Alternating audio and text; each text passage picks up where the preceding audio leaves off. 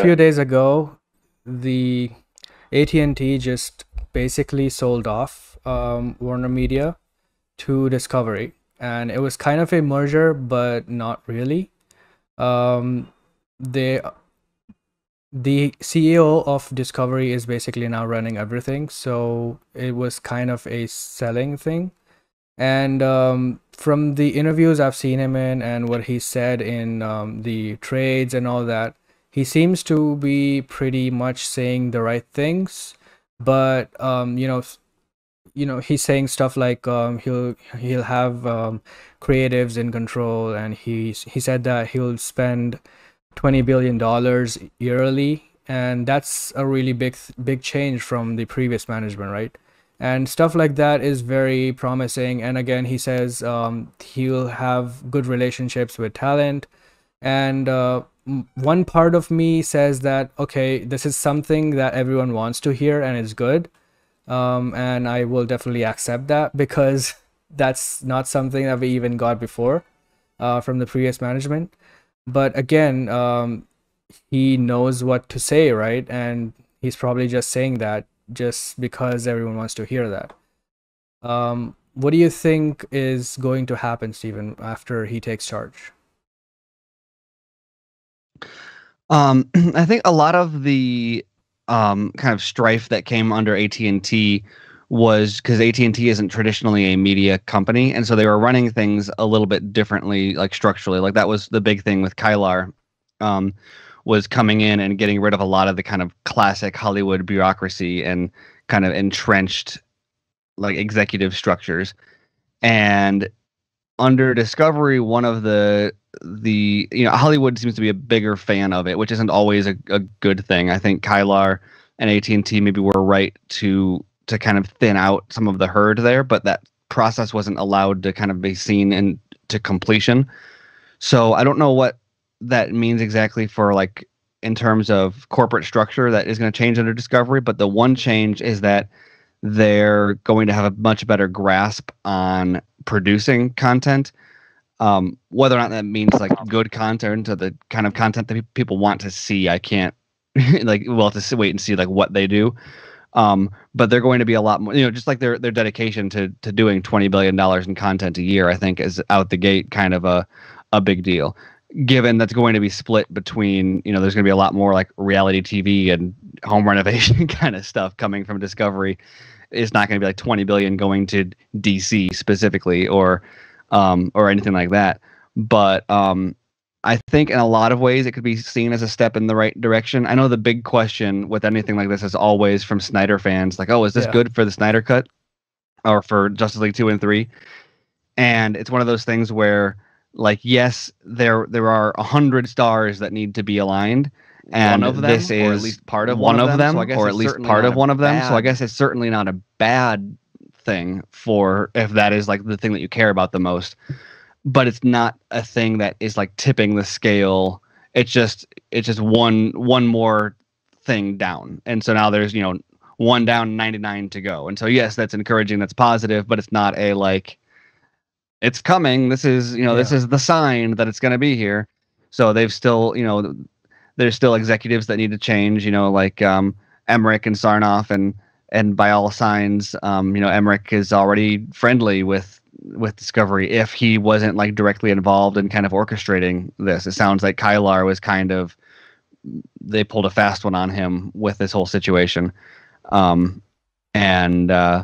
so I don't know. I'm kind of wait and see on what everything looks like when it all kind of where see where the pieces fall. I'd say it's more good than bad, but it's kind of just new boss, same as the old boss in a lot of ways. Fun. Yeah, like it's very like our last topic as well. We won't see the implications of this for another year and a half or 2 years. It's kind of like how right now we're seeing Walter Hamada's DC Universe, even though he got the job. I think it was in January of 2018. He got the job just the start of January. So like, we won't get to see his universe until really now what he's trying to do. It will be the same for David Zaslav, who's over Discovery and now is kind of over WarnerMedia and kind of over all these branches now. But yeah, as Stephen said, like this is a good thing to happen. it could be worse. This might not never have happened, and the same people would have been in charge. So yeah, for the Snyder Cut, yeah, this is kind of a glimmer of hope for us. But I don't think it's the ultimate thing, because there's so much going into making more HBO Max, WarnerMedia better success. Because I did a lot of reading up on David Zaslav when he got announced as kind of this merger happening, and his kind of motto, his kind of formula was reality shows and like Bear Grylls, stuff like that, going to the water, sharks, like that kind of TV shows, and they're like daytime TV. Like they're very, very popular with people, and that's what I remember as watching an interview. He was being asked, like, how can you compete with Netflix? How can you compete with Amazon, with Disney Plus?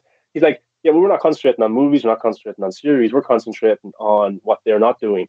And he has a big implication in sport in Europe. He has Eurosport. There's also Golf TV. Like those are big organizations that have big followings of people who watch those kind of sports. Cooking as well as one of them. So you can see a lot more of that, as Stephen said. But he'll definitely. It's like you're getting HBO Max, which isn't where it's supposed to be in terms of maybe a Netflix or Disney Plus.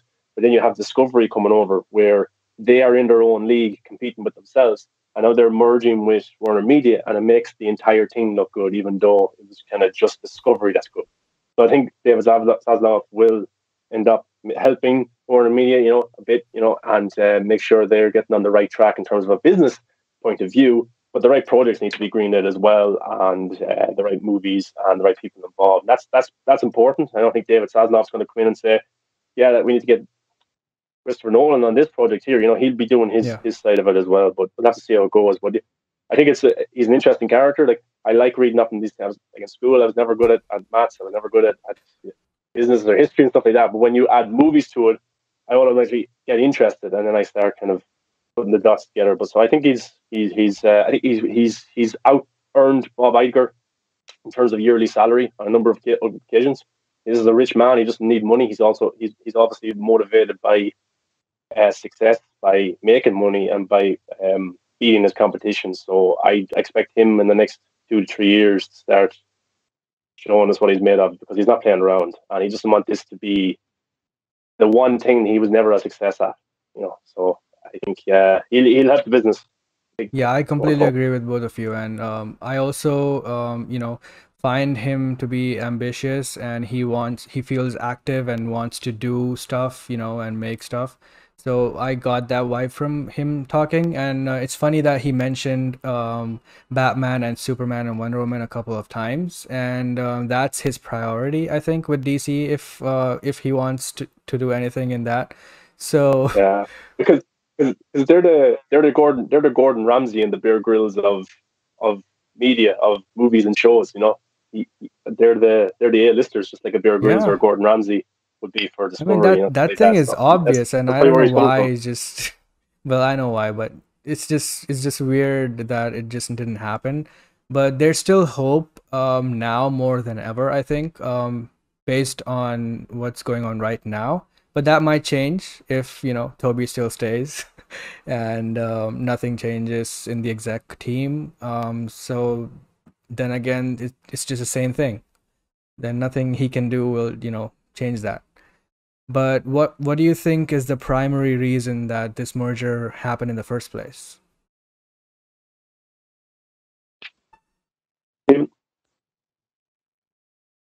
I think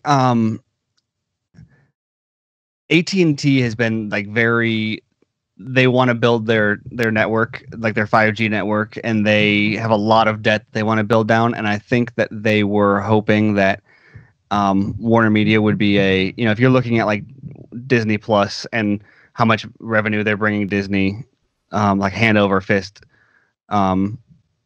after being fairly new, I think they were hoping to be able to find an easy way to kind of start building that down, and the just kind of hassle ended up being probably more than like the worth. There's all sorts of infighting and behind the scenes politicking going on, and then you're managing I'm sure, or not sure. I know I used to work in wireless, and so I know that like that customer base is pretty finicky already. Like if people don't have their internet connection or whatever, they're going to react to pricing and connection speeds and availability and all that. and so you add in like movie Yeah. fans to that, and like movie customers, and Snyder Cut fans. I'm sure it's not like Comic the book fans majority, too. but I mean, you get people all of a sudden that are like way more. You add in this segment that's really vocal and Yeah. opinionated, and it's like, okay, we're already putting this effort in, and like the um if you're going to be putting in that much money and effort and time into something, maybe something that's more in their wheelhouse, it's I don't know, it just, if they weren't going to commit to it for the long run, it doesn't seem like the type of thing that it makes sense for like a short term kind of cash injection. And it was easier. They had an opportunity to just get rid of it, and I think probably it was a relief to not have to worry about all that drama. Yeah, I think, like, make no mistake about it. If this was a success, they wouldn't be selling. They'll be staying around for the big bucks. But maybe some people might be confused as well because they have 71% of the shares, I think. Correct me if I'm wrong, guys. But they're not the sole owners. They just have the most shares. Would that be right? Yeah. Yeah. So how does that, So the investors have 71% share in the company, and the rest of it Discovery owns, right? But the executive from Discovery, the CEO from Discovery, is going to run all of WarnerMedia now. So how is that going to affect the decision making? Who will have the most authority? They are, from what I understand, that it's forming a new company, and so it's not so much like that Discovery is acquiring them, so much as they are, they're merging operations. However, it sounds like, the Discovery kind of model is probably going to be the dominating force.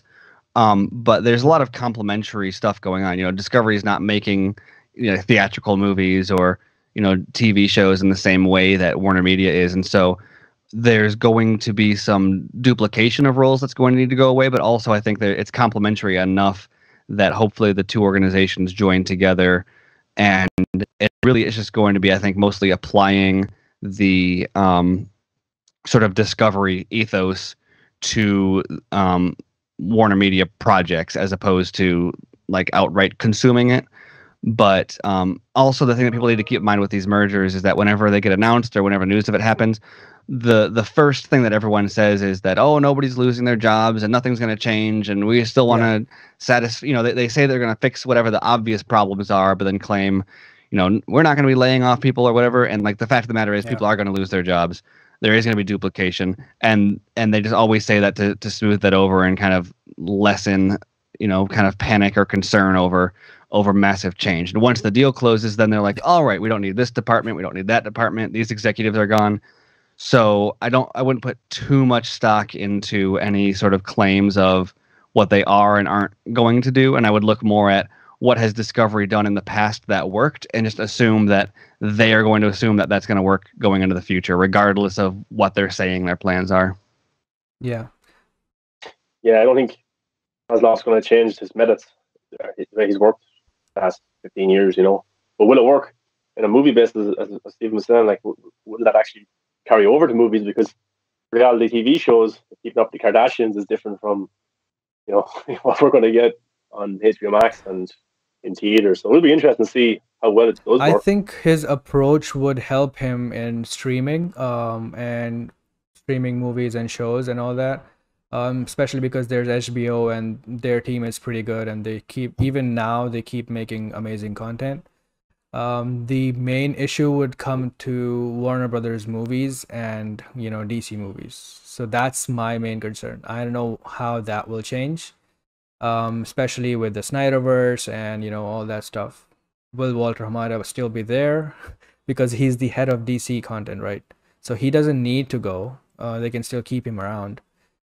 The My main thing with Kylar was that I didn't think that they would let him go, because he was basically the head of HBO Max and doing overseeing that, right?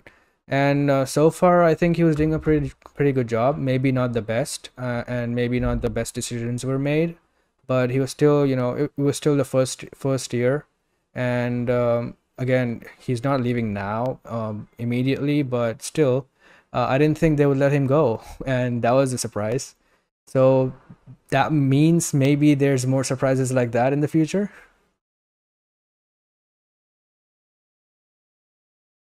Yeah, I think that that's probably. I mean, you look at, like I was saying, Kylar rubbed a lot of people in Hollywood the wrong way, for a lot of reasons, and um, I think that that was especially true internally at WarnerMedia.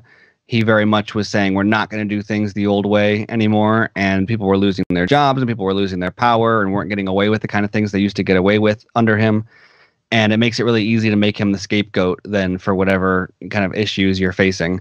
I think that it should be notable that Toby Emmerich seems to be relatively close with Zaslav, and I don't know if it'd be fair to say that he like orchestrated the deal or floated or connected any dots to like to make it happen necessarily, but I do think it's a significant thing to kind of note that they've got a long history together, and probably Zaslav is going to have more preference to giving an ear to that. But also, whenever there's a merger like this, no matter the success or failure of a CEO, they're almost always going to go simply for the ease of transition. There's two CEOs. It's rare that one is going to want to then take a seat beneath the other one. They'd rather like go out on top throughout the merger, and it's a better chance to get a better package also for the exit. So I don't know. There's a bunch of different kind of angles there, and I'm sure that a lot of people are going to try to make Kylar the scapegoat if they haven't I already. think they did. But the biggest thing with his exit is that that's just kind of the way it goes when there's a merger like that. Is whoever is not going to be in charge doesn't tend to stick around. Yeah. He's kind of the one who came out when the announcement was made about the going to streaming those big movies like Matrix and Godzilla vs. Kong. He was the one that was backing it up and saying, like, he was even saying it might even carry over to 2022. There's no different answer on that. Like he was saying in interviews. So yeah, he definitely was like Toby. Maybe behind the scenes, maybe he would have been a big pusher of that, but he didn't come out in interviews and say, he didn't put himself at the front face of it, and Killar did. So yeah, we'll have to see. He probably, as Stephen said, rubbed a lot of people the wrong way, rubbed a lot of the big talent the wrong way. And when you if you're going to have to choose between a list director, a list star, or an executive, the executive can be easily replaced. So I think he kind of maybe effed himself over there, kind of in a way. But of course, Warner Brothers were just going to throw him under the bus anyway, because it wasn't going well. And what do you guys think about the news that Toby? It was not news, but the rumor that Toby was being floated around to Netflix and looking for other jobs. Was that from Toby, or do you think that someone actually did that? I don't know where the news itself came from. I do know what I heard about it after Grace Randolph started teasing it was that it was mostly like speculative. So like there was the fact that that Emmerich had kind of been floated, and there was a question of like what's going to happen at the end of his contract. But for the most part, the inspiration for the piece was his contract ends in 18 months and it's not a sure thing for him to stick around. And then the rest of it was speculative. But because he's become such a big name, like with people who care about the Snyderverse and all that, once the news came out and the fact that Grace kind of primed and stirred the pot on it being like, is this the end of Toby Emmerich? It turned it into this really big thing. And really, I think it's more like, oh, that's interesting. He might be looking at other opportunities, and his contract is up in 18 months. We'll see what happens. And it took a much more certain, like he's on the way out tone after it dropped. On? Yeah, it's hard to know like why it was done. Just a way of showing how bad things is internally at Warner Brothers. If he was willing to jump ship to Netflix or something, or maybe it was to make Killar look bad or something. I don't really know what the meaning behind what the meaning of it was. Like, was he trying to say that I'm getting out of here because like Killar doesn't know what he's doing? I don't know. It's hard to know, but like to think that if he goes, all the problems about the Snyderverse will be solved is wishful thinking as well. So it's like we just don't know. We just don't know. All these articles they're done because they're puff pieces for these guys who are suits, who know people, who write the articles and stuff like that. There was even a Man of Steel one came out today to kind of disregard that movie. You just don't know really, and we won't know until we know. Yeah. That's the simple thing about it. We won't know until we know. So I can't really add anything to that. I think that Toby, the problem with Toby is not just that Toby bad or something like that. It's just that he seems to have a direct opposition to Zach, and that's not good. That's not a good business thinking. That some other executives, whether they're doing good or bad, would make. That's my concern with Toby being there still, and directly linked to the Snyderverse happening, because he seems to have a personal agenda against Zach. He's not going like, oh look, Zack Snyder's Justice League did so poorly, and hence we're not continuing with it, right? Just like they did with BVS. So that would still be valid if that happened today, and if they did it with Rotten Tomatoes. But both of them were successful, and Rotten Tomatoes was good, and the streaming numbers were good. Whether it's as good as everyone's saying it is or not, it was still good, right? And he's still not saying anything. He hasn't called Zach. Kyler hasn't called Zach. Nobody has reached out to thank him if they're ending things with him. Nobody said that they're ending things with him, which of course, if there's a future, if they want to keep things open for the future, if changes happen or anything. But still, they just the very next day, Ann Sarnoff came out and with that article. I don't think that it was totally her opinion. I think that was Toby's doing again, because why would Ann Sarnoff have anything against Zach, right? She's new and she doesn't know all this. So what do you think of all that? I think it's hard because you can't say that like personal politics are entirely absent from these situations, but it's really easy for people, especially people that don't like run multi-billion-dollar companies, to assume that it's all totally petty and personal. But there's kind of another level with the stuff like this of these decisions are no longer like necessarily exclusively like I don't like Zach or I don't like Zach's fans, so much as a referendum on like the decision making that got them where they are.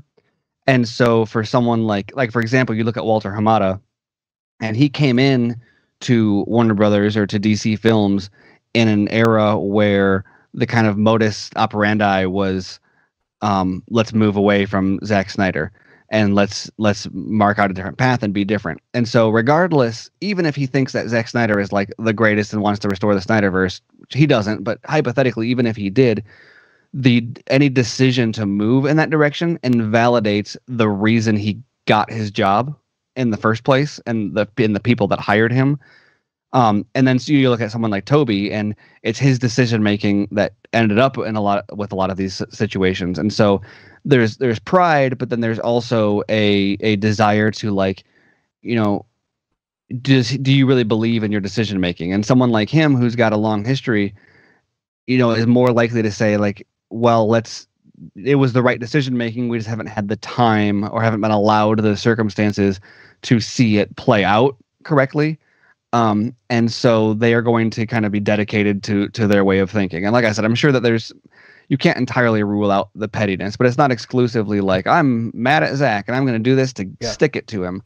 It's that they truly believe like, okay, maybe there is an opportunity with the Snyderverse, but it's a necessary, we have to nip this in the bud and move forward. Otherwise we're going to get caught up in this same cycle we've been in for the past decade.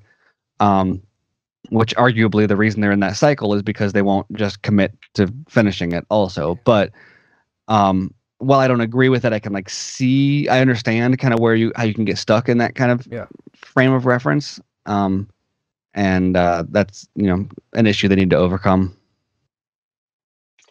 Yeah, these are the executives. Like, you have directors, you have actors who, of course, want money at the end of the day as well, but they have that artistic integrity about them. Then you have executives, you have suits who want to make money, but also don't want to piss off the hierarchy that's above them, their boss, or like if there's a certain political agenda within Warner Brothers that Zack Snyder bad, then you're not going to go against Toby Emmerich over it. You're not going to go against Ann Sarnoff over it or Walter Hamada and say, hey, look, we should do this, because at the end of the day, these people have jobs as well, and whether it's right or wrong, they have to protect their job. I'm sure it's good jobs, well-paid jobs, but they're not going to go piss off their boss. They're not going to go get fired over a director or a fan base because they think it's right necessarily. A lot of these executives go with the flow. They go with what the political agenda is. And look, we can see that maybe they could have had the Snyder Cut over by now and it could be finished and they could move on and they wouldn't have this cloud over them and stuff like this. But maybe a lot of it is ego as well. A lot of it is just, they think they're on the right path, and maybe they are. Maybe the next 6 DC films will be unbelievable and bring in loads of box office and everyone will be rejoiced and the universe will feel like a universe. And I don't know, but I just think a lot of Snyder's dropping hints in every interview that they don't want them answering enough interview, stuff like that. I think we know where everyone stands right now. Dak will come back if they want him to come back, but he probably will only come back if the conditions are right. He was being given the freedom to a degree, but DC are also saying that we've moved on. You got the Snyder Cut. We're going ahead. I know that's probably not the popular opinion. The popular opinion for me to say would be Affleck is getting a movie or a series, or Jared Leto's Joker is getting a series and stuff. And I want those things too. I'm not making fun of anybody or anything like that. But that's the popular thing to say. But I can't. I'm just going on what the facts are right now. Like Henry Cavill has signed up to do Highlander. He signed up to do talks of maybe even coming back from Mission Impossible. I know he was kicked off, but no one ever dies in these franchises. He's got The Witcher. He's got maybe talks of him being James Bond at some stage. Like, he has a lot of projects on his plate. Ben Affleck is doing a lot more dramas now. I'm sure he'll definitely get back into acting or directing pretty soon as well. You got all these high-profile Gal Gadot's pregnant right now. Like, who's to say, like, she might have another child after that as well and stuff like that. You just don't know what's going to happen with these people and where they actually stand. So for us to say the Snyderverse is definitely happening or being restored, I think there's a possibility of Joe Manganiello maybe getting a mini-series. That's restored in my eyes. If Joe Manganiello was able to get a mini-series, or if some other side character, like Ryan Choi was able to get a more of a bigger role or a series or something like that. For me, I'd be happy with that, for the Snyderverse to be restored to that degree, because any movie that is in Zack Snyder's world after Zack Snyder's Justice League, whether Zack's involved or not, is a win for me personally. I think it would be cool to see. We'll just have to wait and see, and keep your campaigns going and stuff like that. But right now, to see the universe that's building with Army of the Dead and the discussion that's just being built around Army of the Dead, these theories which we'll get to and stuff, and just the characters, the world, is very exciting. And for me as a zombie fan, I want to see that right now more than I kind of want to see a Justice League continuation. For one reason, because Zack Snyder looks a lot more happier. He's getting the freedom. Seems to be a hit. Henry Cavill's off doing his thing. Jared Leto is crazy. He'll do whatever coming up anyway. I just want to see my favorite director make great movies without any shit. So, yeah, I completely agree with you. And it's also funny